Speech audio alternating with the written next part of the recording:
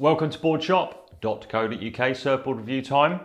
Today it's the Mason Ho little wing from Lost, but in the Lib Tech construction. Been released at the same time, which is strange because they don't normally do that, but let's have a little spin around it. It's a cracking little board, obviously. You can see, pretty flat rocker. It's a small to mid-wave performance board designed to make the most out of average E conditions and give you more performance than your average groveler and what have you. So you can see it's pretty flat all the way through. Late rocker, low entry rocker at the front there, and then just flips right at the end of the nose. A little bit more rocker out through the tail to keep it loose and fun. On the underside, there's a single concave running through the middle here to generate a bit of lift, to give you more speed. And then through the fins here, there's more of a double concave.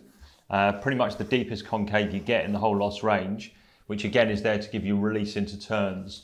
And you can see the tail pulls in nicely, and there's a little hip here just by the fins, again to give you this pivot point to help you release the board in turns and to increase the speed through the turns as well. Mason Ho, you've all seen the videos. Obviously he's a bit of a nutter. He likes surfing mainly if he's guaranteed to hurt himself, but never quite seems to, which is a bit of a mystery. But this board is designed to give that element of high performance surfing and make the most of really marginal conditions. This is a 510 and it's just over 30 litres. So it's not overly generous in its volume, but the board feels like it's got a bit of float in it. So it feels like it's going to paddle well, get you in relatively early.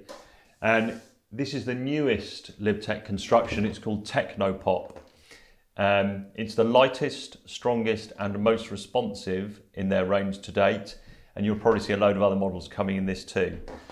The main visible feature obviously is these carbon strips, top and bottom, and they're designed to give the improved dampening in the board so the flex is more even.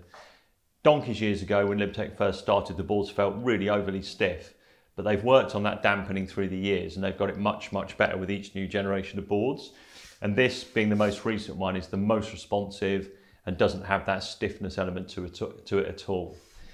There's loads and loads of info online about the Lib Tech construction, how the eco-friendly nature of it and stuff. I won't go into it now because it would take me about an hour to go through all the individual factors.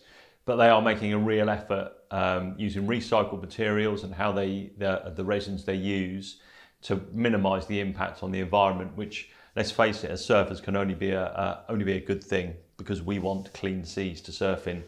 So the Mason Ho Little Wing, collab between Lost and Lib Tech in this excellent new Techno Pop construction.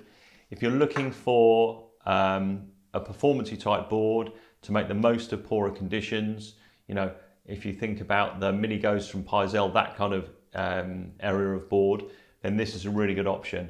And obviously being in the Lib Tech, it's great for traveling. It's not going to get damaged. Great also for the wave pulls when you inevitably hit the wall or someone else.